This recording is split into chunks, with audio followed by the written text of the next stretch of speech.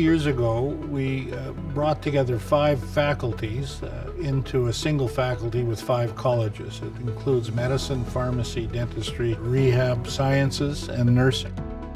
The intent was really to try to improve and develop our educational experiences for students in an interdisciplinary format so that they would learn how to work with each other and what each profession brought to the standard of care for patients in Manitoba.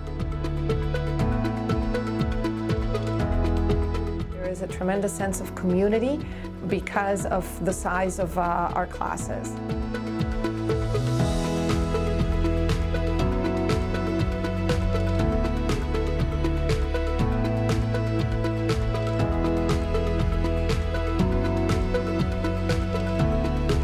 For 50 years, this university has been providing care in Indigenous communities in northern Manitoba and Nunavut. And as we've taken in more Indigenous students into our faculty, we've developed education support roles so that, to serve those students.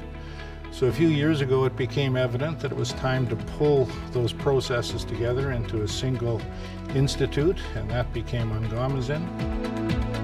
Our students have a chance to participate in interprofessional education, where with students from other colleges, they're able to look at patient cases or medical histories, and they learn how to collaborate together.